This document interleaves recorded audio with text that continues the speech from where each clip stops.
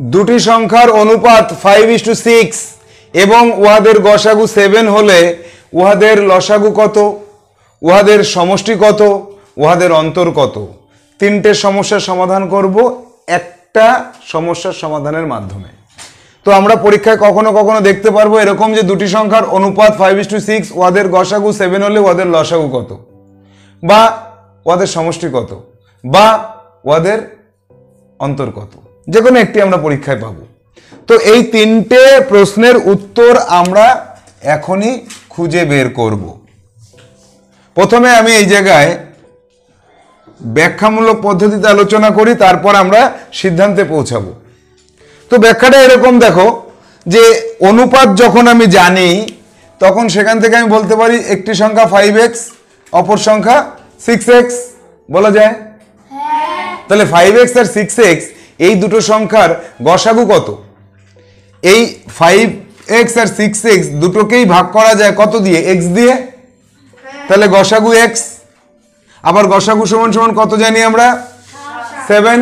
তাহলে x = 7, এটা আমরা বুঝতে পারলাম। এবার উহাদের লসাগু নির্ণয় করব। উহাদের লসাগু যদি নির্ণয় করি, দেখো 5x আর 6x x দিয়ে ভাগ করলে থাকে 5 আর 6, তাহলে লসাগু সমান সমান আমরা পাবো x গুণ 5 গুণ 6, তাহলে x এর মান 7 আছে, 7 গুণ 5 গুণ 6, 210। তো আমরা এইভাবে লসাগু নির্ণয় না করে আমরা এইভাবে করে দেব যে লসাগু সমান সমান এই যে গসাগু পেয়েছি তার সঙ্গে এই যে 5 আর 6 এই দুটোকে গুণ করে দেব। তাহলে গসাগু গুণ 5 গুণ 6 করলেই আমরা লসাগু পেয়ে যাব। এবার চলে আসবো সংখ্যা দুটির অন্তর নির্ণয় করতে হবে। সংখ্যা দুটির অন্তর কত? 6x - 5x = x, আর x এর মান আমরা নির্ণয় করে রেখেছি আগে কত? 7। তাহলে উহাদের অন্তর হচ্ছে 7। এবার বললো ওদের সমষ্টি কত?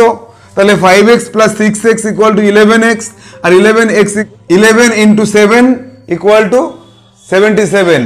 তাহলে উহাদের অন্তরফল 7, উহাদের সমষ্টি 77 এবং উহাদের লসাগু 210। এই যে তিনটে উত্তর আমরা বের করলাম, এখান থেকে আমরা এবার সিদ্ধান্তে পৌঁছাবো। সিদ্ধান্তটা কি? দেখো এই সিদ্ধান্তটা কি, দুটো সংখ্যার অনুপাত জানি এবং গসাগু জানি, যদি এরকম হয় তাহলে সেখান থেকে ডাইরেক্ট আমরা ওই সংখ্যা দুটির অন্তরে চলে যাব। কি করব? গসাগুকে গুণ করতে হবে কত দিয়ে? এই যে অনুপাত সংখ্যা দুটো রয়েছে তাদের অন্তরফল দিয়ে। তাহলে গসাগু কত? 7। দেখো গসাগু কত? 7, গুণ করে দেব। ইয়াদের অন্তরফল কত? 6 থেকে 5 বিয়োগ করলে 1, তাহলে সমান সমান 7। সংখ্যা দুটির অন্তর আমরা 7 পেয়েছি একটু আগে। আচ্ছা, সমষ্টি নির্ণয় করব। সমষ্টি নির্ণয় করার ক্ষেত্রে আমরা কি সিদ্ধান্তে আসলাম? সমষ্টি = গসাগু ইনটু অনুপাত সমষ্টি। আচ্ছা, গসাগু কত পেলাম? 7, বসাও, গুণ অনুপাত সমষ্টি করো, 5 আর 6 যোগ করলে কত হয়? 11। 7 11 77। সংখ্যা দুটির সমষ্টি 77 বেরিয়েছে। এবার চলে আসবো লসাগুতে। লসাগু সমান সমান কি? লসাগু সমান সমান গসাগু গুণ অনুপাত সংখ্যাগুলির গুণফল। তাহলে গসাগু কত? 7, অনুপাত সংখ্যা দুটি কত? 5 আর 6, 5 6 30 সমান সমান 210। তাহলে লসাগু 210, আগে কত বেরিয়েছিল? 210। তাহলে আমরা সিদ্ধান্তে আসলাম যে দুটো সংখ্যার অনুপাত জানি এবং গসাগু জানি, তাহলে উহাদের অন্তরফল কত? গসাগু গুণ অনুপাত সংখ্যা দুটির অন্তরফল। উহাদের সমষ্টি কত?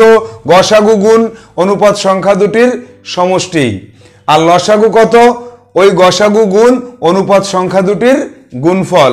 এই তিনটে সিদ্ধান্ত, তিনটে সূত্র হিসেবে মনে রাখবে। এই ধরনের সমস্যা যখনই পরীক্ষায় আসবে তুমি এক লাইনে অল্প সময়ের মধ্যে কি করতে পারবে? উত্তর নির্ণয় করতে পারবে, যেটা কম্পিটিটিভ এক্সামের ক্ষেত্রে ভীষণভাবে সহায়ক।